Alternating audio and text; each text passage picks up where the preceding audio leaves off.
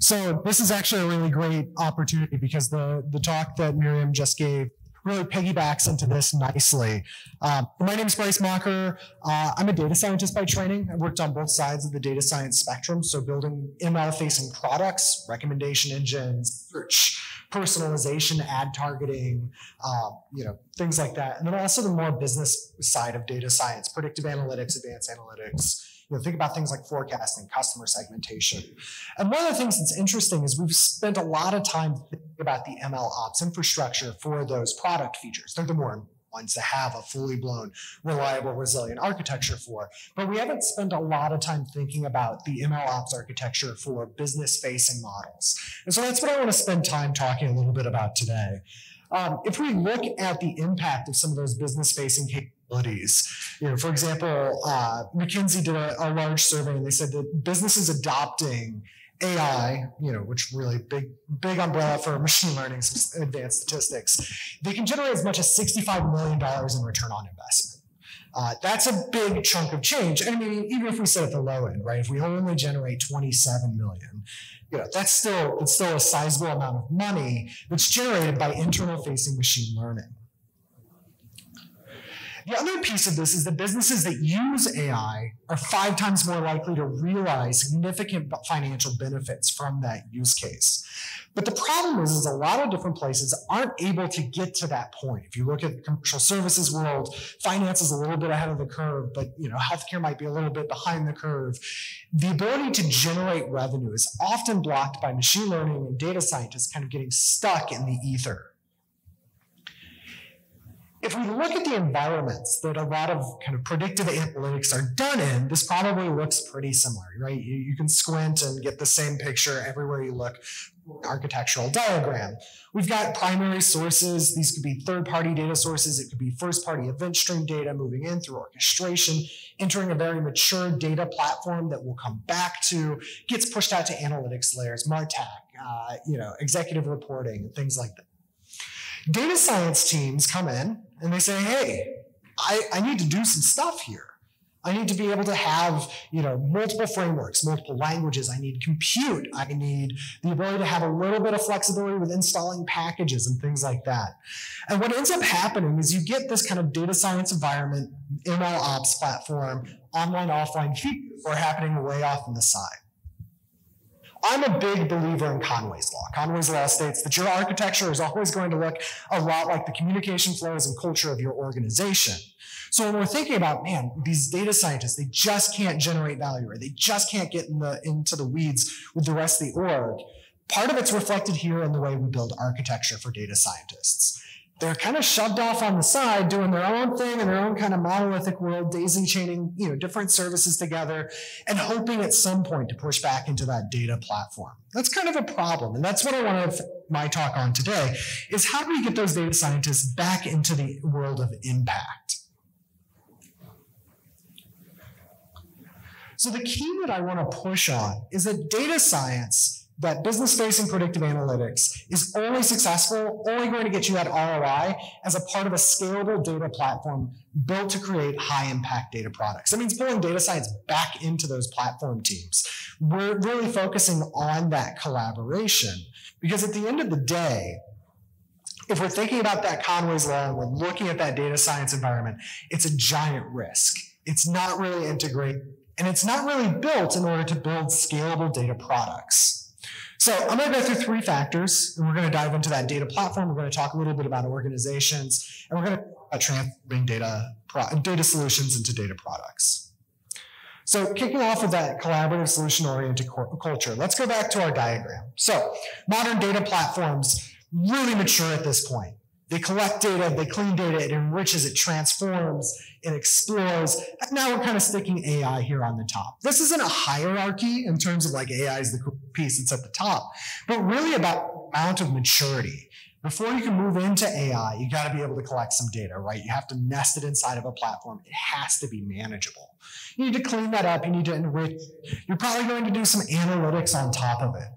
What the modern data platform has done really well, if you look, for those of us who have been in the industry, or if you talk to folks over the last decade and a half, is that it's helped us re-engineer the relationship between all of our different teams, right? So in the Yale days, we'd have a platform team and a QA team, and they didn't know each other existed. They probably didn't shake hands ever. They didn't talk to each other.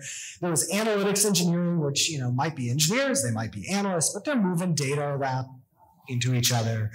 You've got analytics and reporting happening there, and that layer pushing information to teams, probably engaging with a MarTech stack. In the modern world where we have data platforms, these teams hang out together, right? They chat. They know each other exists. They're using common resources. But to a conversation about culture and the ways in which our infrastructures reflect those cultures, we might even see a little bit of siloing happen here, right? So QA and governance, platform engineering might live in your tech org or your engineering org. Analytics engineering and analytics reporting could live in a data org. It could be in the tech org. It could be in the business itself and different business units. You could have a distributed model where there's an analytics team for every P&L in your business. Then we've got the data and decision science team. Our architectural diagram with that random floating off group is typically the product of data and decision science not living in one place. It doesn't necessarily sit with the business organizations that analysts sit with. It doesn't necessarily sit in your tech or your engineering orgs. It kind of floats off onto its own. The problem with that is that always spin wheels in order to generate value. Cross-functional solution teams are 12 times more likely to generate ROI than isolated data science teams. And that's because a lot of the work that we do as data scientists are cross-functional. So if we come back to our diagram here, just kind of ignoring the technical limitations for a second, just talk about delivering a project like customer segmentation, we might have multiple different engineers collaborating together. We've got a MarTech engineer, we've got a product data engineer, we've got analysts in there, we've got data scientists working together to build this kind of capability. It's probably going to get deployed and automated into reporting or into your MarTech stack. Revenue forecasting is the same idea. If you really want to deliver it well, you've got a large collaboration, people who know the data, people who know the business, people who know the methodologies. That's a very strong way to deliver projects, but often in the way of that is a data platform shortcoming.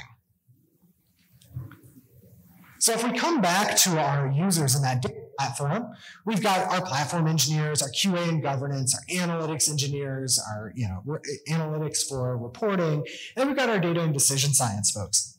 Now see, most of the stack can be supported through SQL and various infrastructure as code languages. That's great. We're even getting to a point when you look at products like dbt, where analysts who know SQL can start to kind of get into the analytics engineering world a little bit, right? There's still some more complicating factors beyond just moving data around that analytics engineers and data engineers think about. But we're starting to democratize that through a single threaded language. When we get to the data and decision science teams, though, SQL's not really going to cut it for those teams. They need some flexibility for frameworks and languages, TensorFlow, Python, R, heaven forbid anybody's still working in MATLAB. They need really strong processing and flexible processing, things like GPUs and CPUs. They need to scale up and scale down, and they need to scale out in different ways than the platforms used to supporting. And a lot of these predictive analytics teams are a little more shy on the engineering talent, a little stronger on the quantitative talent. So they're looking for some easy technology to help them do that work without having to completely build their own architecture. So what they do is they go out and they buy an ML platform. They might half build one, but most of the time it's about going out. We chop off the head there and we go to our little independent area. Now, the 2015 paper, the Google paper, all of the hidden technical debt is really about the connection pieces between here. Once you get this little thing on the side for an ML platform, all bets are off. You've got different integration connections, you've got different infra as code, none of it's being managed consistently, probably not even the same type of infra. And so this is where we get ourselves into trouble. The second problem with this is that these platforms are really for what we early on called model-focused data science. They're really great at building bespoke, single one-time machine learning models. So think about your Jupyter notebooks as an example. It's just like a proxy for things. Really great building one single model. Not so great moving to production. But these platforms had to mature in order to continue to meet the demand. They moved into doing things like quick visualization, data product launches. They started trying to handle version control in a notebook environment it's already a nightmare. So you're adding in some more fun with an independent platform. They started adding scheduling. These are kind of fancy cron jobs, right? It's not real orchestration. It's just kind of a scheduler. And then as you see on the bottom part of that, it's storage. This is a governance nightmare happening here. Some data science platforms go so far as not actually have a direct link into data platforms. I've seen teams where they'll export a CSV out of this and then try and cram it into the data platform at some level beyond the raw layer. So we're kind of, we're getting work done. We're deploying things if we're this team. We're trying to do stuff, but unfortunately, we're doing it in a silo and we're not actually able to for some of that work. So come back to our kind of environment, our bolt-on data science environment. We see here that all of a sudden we've got this independent object. It's a ton of different, regulatory, security, integration risks trying to correspond with the data platform. And like I mentioned, Conway's law, it's going to end the same way that the architecture looks, a little bit sloppy and a little bit complex. The problem is it's getting worse. Right, so if we go through here, we've seen this for every vertical in the world, right? It's like everybody's got a new tool, we can integrate it on, we just add it on to that data platform. But the result also slows down the data scientists. It's not just about like, it's not clean code, it's not clean infrastructure. If we look at this Flow developer survey, folks are spending 80% of their time just moving stuff around. Yes, we all feature engineering, these are the important pieces of the data science workflow, but 80% of your time, and a lot of that's probably spent just moving from point A to point B. So moving into the data-centric world, this is really a philosophy that's picked up a lot of steam over the last couple of years. Andrew has a great site on data-centric AI. It's really about the consistency of the experience. So we have our data platform, and we're actually leveraging it for as much as we can. Data scientists, I'm guilty of this. I'm sure some of the folks in here are guilty of this. You're like, I'll just do it in Python when I get over there. Pushing as much of that into a SQL layer is brilliant, right? Because then you can start to do things like work with your primary domains, do your feature engineering, really kind of hammer away and use as much of that resource, that centralized data platform as possible. In this world, we still need a data science environment. It usually sits a little bit outside the platform, but it's constantly corresponding and talking back. You can stick your model registry, for example, inside of a large service. And you can write those inferences from a business perspective back into the data platform. Now, this is a little more risky when we're talking about things like recommendation engines or live real-time, near real-time streaming inference. But for business processes that don't rely on having the information right there, it's actually a much better process to write that data right back into the data platform in something you might call a future store as opposed to a feature store. The other nice thing about this approach is you can do what's called dark deploying models. So when in the software world, we would canary deploy something. We'd let a little bit of traffic go there, and then we'd eventually pile on more traffic as we saw it was successful. In the business world, we're not so much concerned with like scalability and the load size typically. What we're more concerned about is the differences between models.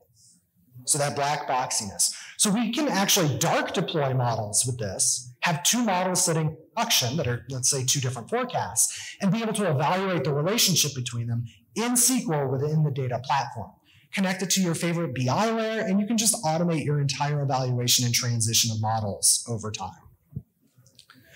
Where the world is going is to try and consume as much of that into a single data platform as possible.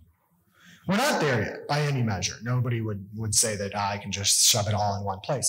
But the idea is eventually everyone can live inside that platform. You can build that community around delivering data products rather than just delivering data. And shameless plug, that's honestly the philosophy behind Snowflake, right?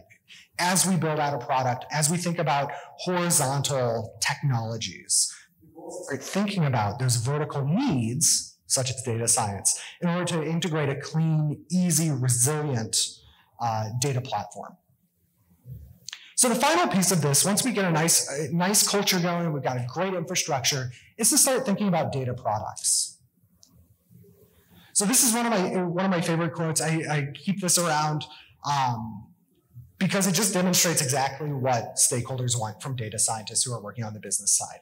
They want to know, what was the impact? They're not interested in technology. They're not interested in how you did it, why you did it. They just want to know the impact and that it's resilient and sustainable. So 3 principles for value-centric data science products. Method and technology matter insofar as success is measured by speed, impact, and extensibility. So we'll come back and walk through these. Speed is measured by adoption, code completion. That cultural work of AI, quote unquote, is the hardest piece. And then finally, transforming solutions into data products sustain that success. So creating automation, creating infrastructure to automate impact. But it also buys you runway for innovation. None of us have ever delivered one model, left it in production, and hoped it stayed relevant for years, I hope. So having that first data product, getting people onboarded, getting them invested and adopted means that you have that runway to start experimenting with more complex model methods. Boost that accuracy. Can you do things like reduce the variance? So on the tool front, I think this actually gets us into an interesting area to talk about the relationship between auto machine learning or auto ML and value-centric DS products. Had you talked to me 4 years ago, 5 years ago, I'd been like, auto ML here, right? Like we'd rather build it, it's more transparent, we can do it well. That space has really matured in some interesting ways for some methods and methodologies. And so I think auto ML can, not always, but can actually be a really great accelerator to getting you to that value add. Why? Well, because auto ML has a couple of value propositions and a couple things that it can do. On the business side, if you've got a great auto ML model, it delivers the impact that you need. You've got the transparency that you need for the use case.